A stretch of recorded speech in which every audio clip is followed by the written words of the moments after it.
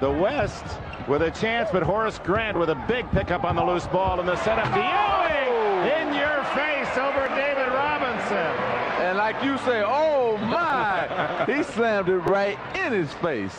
You got everybody doing this. When you came into the league, Mark Price with his version, and it's a thunderous effort by Patrick Ewing over David Robinson. And that got Ewing happy because he got another one, and then he tried that little drive and a little dish on the other side. Couldn't finish the play. They got the three. Knicks will find out whether another Bull comes out to join Scottie Pippen if they can finish this game off. Kevin Johnson threading his way, and David Robinson with a slam, and he is fouled.